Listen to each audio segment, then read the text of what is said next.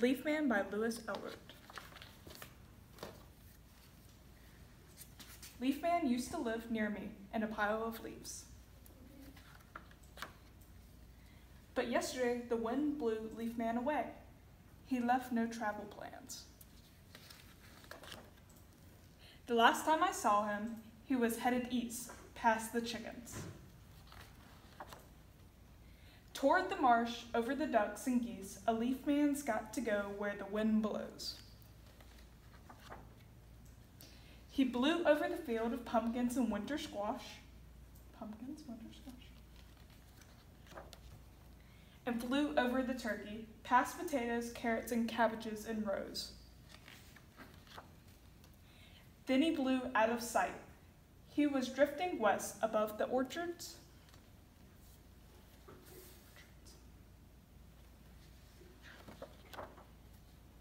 or over the prairie meadows.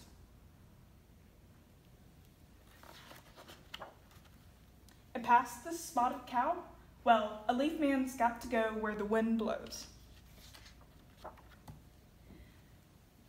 Maybe Leaf Man's gliding on a lake breeze, or flying along the river, following butterflies, going smooth. Well, a leaf man's got to go where the wind blows.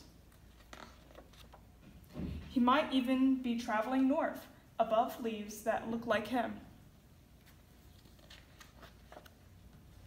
or flying over mountains with a flock of birds.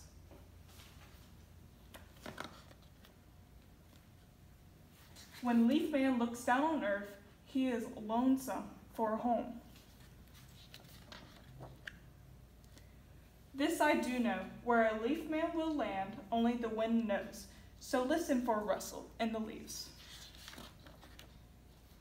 Maybe you'll find a leaf man waiting to go home with you. The end.